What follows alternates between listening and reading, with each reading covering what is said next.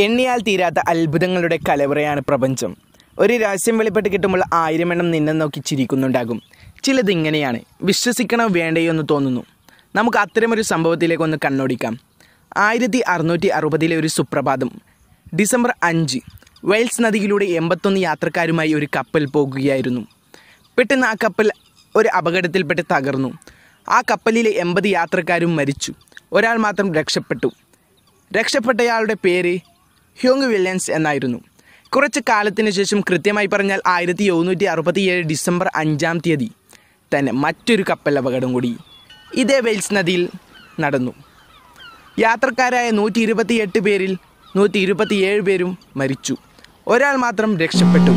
ഇത്തവണ രക്ഷപ്പെട്ടയാളുടെ പേരും ഹ്യോങ് വില്യംസ് എന്നായിരുന്നു. അതിനുശേഷം 1820 വീണ്ടും വെയിൽസ് നദിയിൽ ഒരു കപ്പൽ അപകടം കൂടി നടന്നു.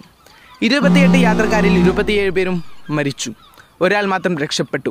രക്ഷപ്പെട്ടയാളുടെ പേര് ഹ്യോങ് വില്യംസ് എന്നായിരുന്നു. ഈ 3 അപകടങ്ങളും നടന്നത് ഡിസംബർ 5 ആണെന്ന് പറയപ്പെടുന്നു.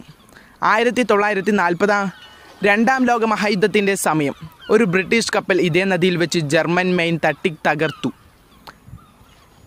കപ്പലിലുണ്ടായിരുന്ന 2 പേരൊഴികെ എല്ലാവരും കൊല്ലപ്പെട്ടു. രക്ഷപ്പെട്ടത് ഒരു അമ്മാവനും മരുമകനും ആയിരുന്നു. അമ്മാവൻ്റെ പേര് ഹ്യോങ് വില്യംസ് എന്നായിരുന്നു.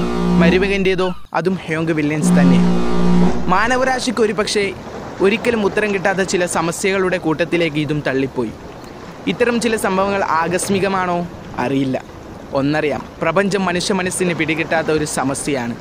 ഉത്തരം തേടും തോറും ചോദ്യങ്ങൾ കൂടി വരുന്ന ഒരു മഹാസമസ്യ. ഈ ന്യൂസ് നിങ്ങൾക്ക് ഇഷ്ടപ്പെട്ടെങ്കിൽ എൻ്റെ ചാനൽ സബ്സ്ക്രൈബ് ചെയ്യൂ. തൊട്ടടുത്തുള്ള ബെല്ലൈക്കൺ കൂടി എനേബിൾ ചെയ്ത് വെച്ചാൽ ഞാനിടുന്ന പുതുപുത്തൻ വീഡിയോകൾ നിങ്ങളിലേക്ക് നോട്ടിഫിക്കേഷനായി എത്തുന്നതായിരിക്കും. ഒപ്പം ഈ വീഡിയോ നിങ്ങൾക്ക് ഇഷ്ടപ്പെട്ടെങ്കിൽ ലൈക്ക് ചെയ്യാൻ മറക്കരുത്.